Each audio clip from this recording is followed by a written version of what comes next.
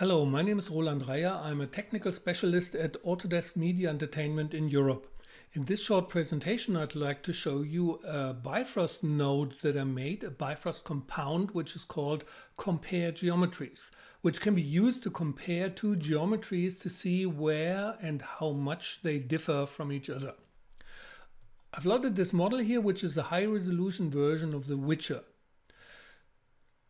I'll turn off the hair here, we don't need that for now, and maybe also even the eyes and the inner of the model.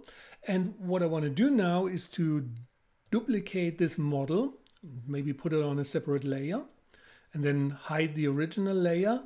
And then I want to reduce the numbers of polygons of this model. So the polygon reduce comes up with this little in view editor, and I can now dial up the percentage. So currently it's displayed as a smooth mesh preview, and we can hit 1 to just show it as a polygon object, and I start to reduce more and more and more. And actually, I want to go all the way up and reduce 95% of the polygons. So now this model is not so bad. I mean, I can still see this is the Witcher, the texture still sits okay. But when I turn back on the original mesh, you see there are differences between the two models. But even, when I turn them both on and I select the second one, or maybe this first one, you can see there are differences, but it's not a clear image of, what's happening, because when I go closer with my camera, this changes here though, or the intersecting geometry changes a little bit. It would be nice to have something that simply colors my geometry and shows me how much they differ from each other and where I have to do something about it and what I can do.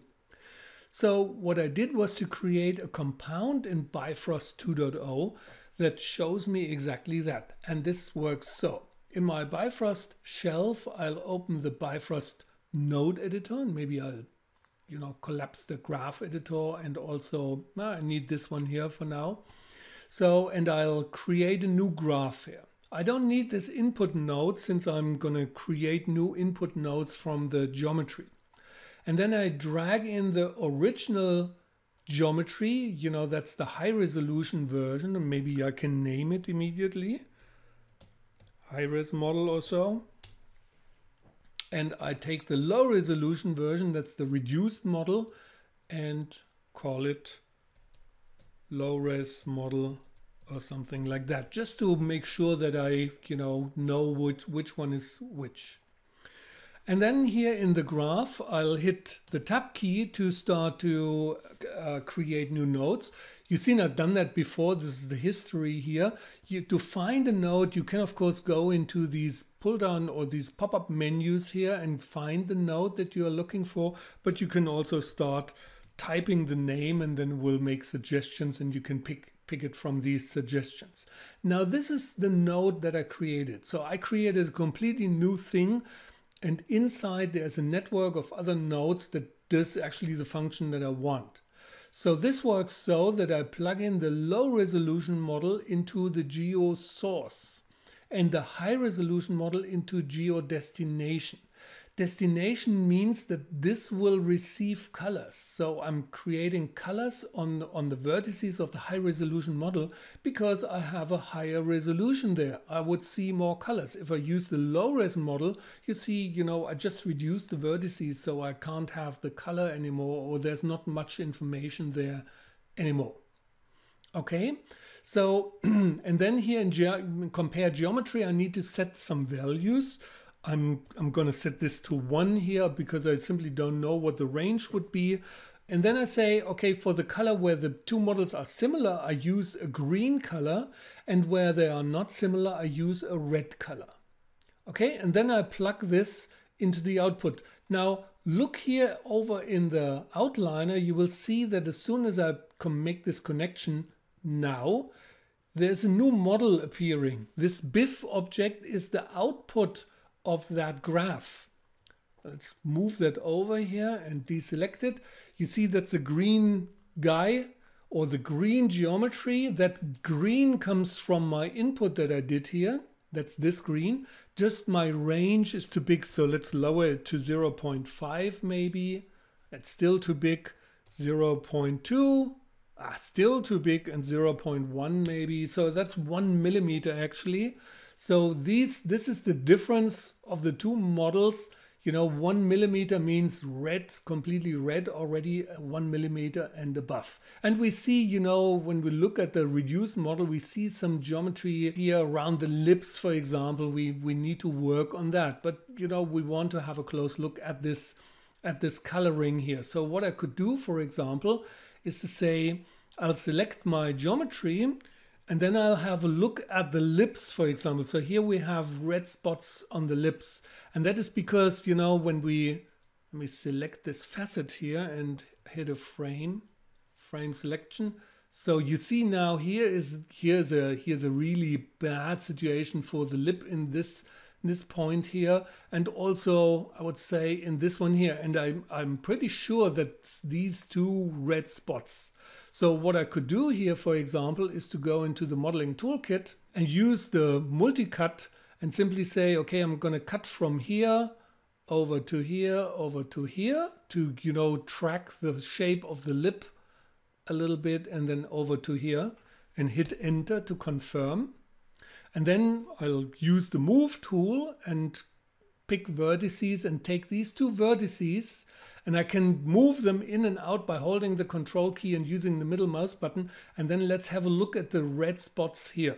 So I hold the control key, middle mouse button, and then you see that's when we move the vertices in and out, we can, you know, make this a little bit more or less red to make sure, you know, the shape is more similar and does not change too drastically.